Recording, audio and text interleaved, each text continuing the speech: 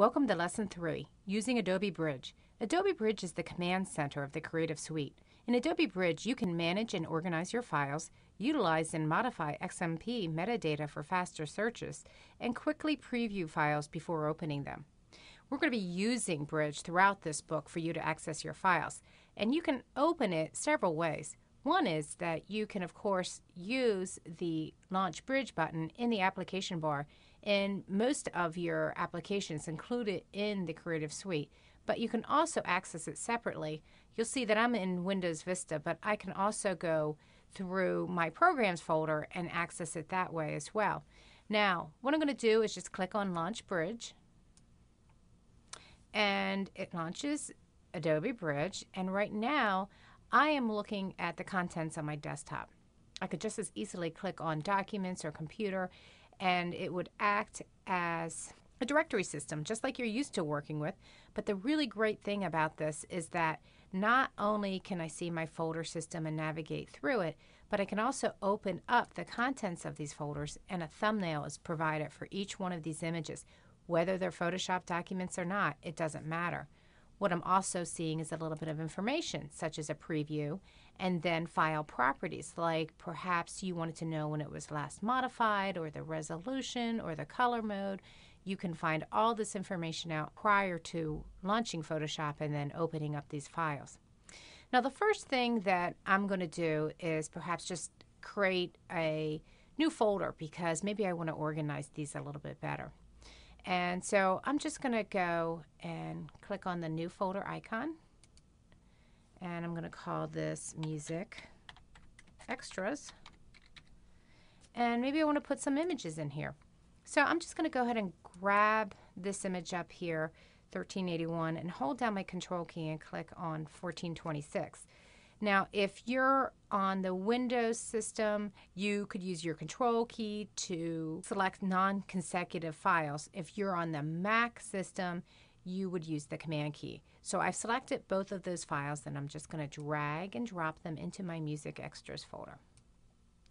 Now, other things, you'll see that when I double click on this, of course I can open that up, but I can also take advantage of go back and go forward buttons up here, or even choose recent files or folders that I've opened.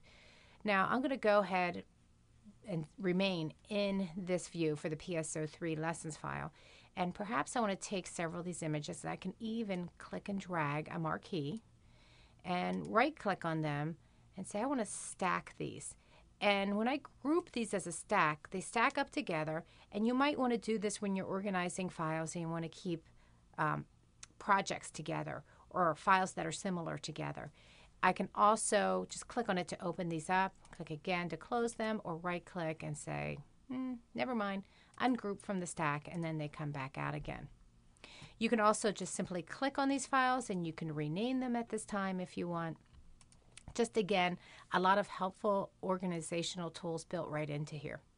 Now, perhaps I want to do something else like, oh boy, maybe I'm accessing a server all the time to find my logos, and it is difficult. I have to go through computer to an FTP server, and it's usually maybe 10 or so steps for me to access that folder. Well, what I can do is simply take a folder that I use on a regular basis, and you'll notice that I can drag it and drop it into my Favorites tab. And when I click and drag it, that now appears here, so that when I want to access it, like for instance, I'm back on the desktop and I want to quickly get to the Music Extras folder, I can simply click on it and voila, it appears, so that I can continue working on it.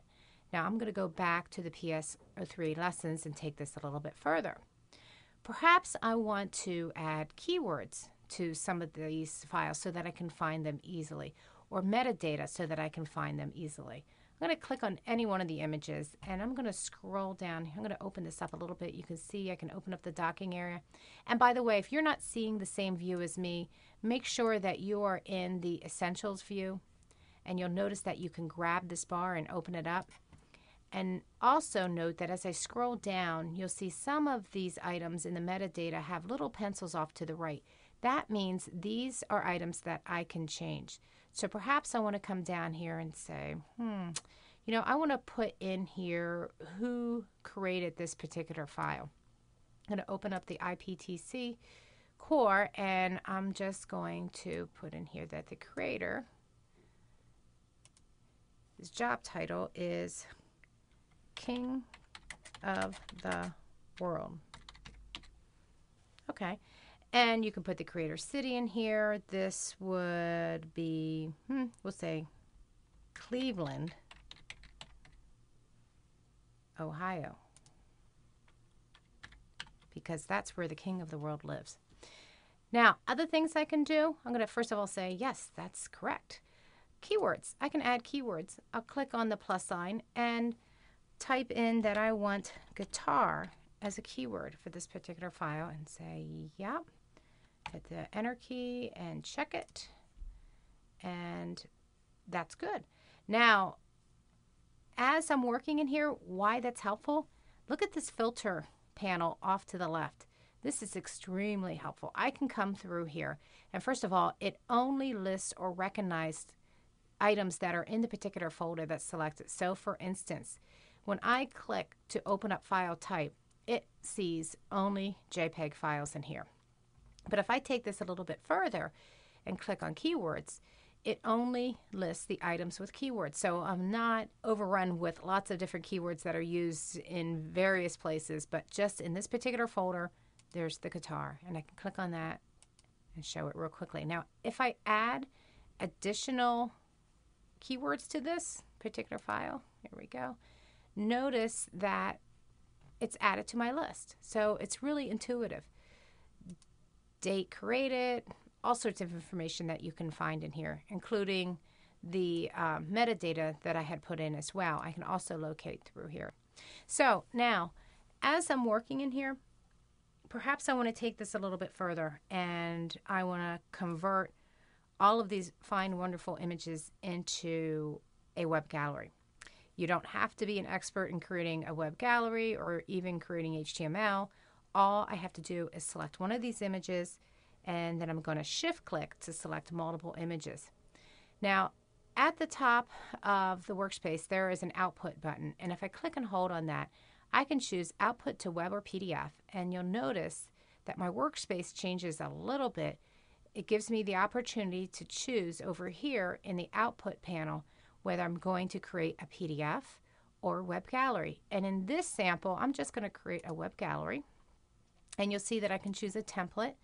And maybe for this, I just want to create a Lightroom Flash gallery or an HTML gallery. I'll go with just an HTML gallery. Keep it simple. And now I can come through here and name what I want to call this. Maybe this is Guitar Gallery. And this is information that will actually show up in your HTML pages when you're done. So you might want to come in here and enter some real detailed information, especially your address and your contact name. But I can come in here and choose all the preferences that I want, set this up. And in this case, what I'm going to do is save this all to a disk.